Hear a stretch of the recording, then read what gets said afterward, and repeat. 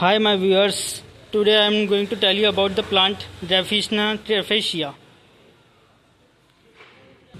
So this plant is also known as snake plant in India.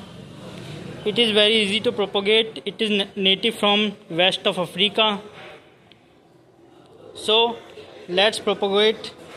So this is snake plant and this is without pot. Its pot was broken just a few days before. So we can see many baby plants in here.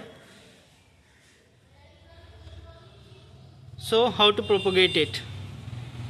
I will cut this and I will place it in this pot.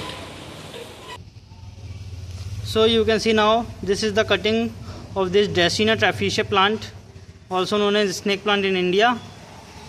So we will just place this in this pot so that it grows like this as well. So this is the plant that I have placed in this pot. Now it don't need much water. You can water it in about 2 days a week. It's enough. You can keep it in sunlight or in shadow. So hope you like the videos.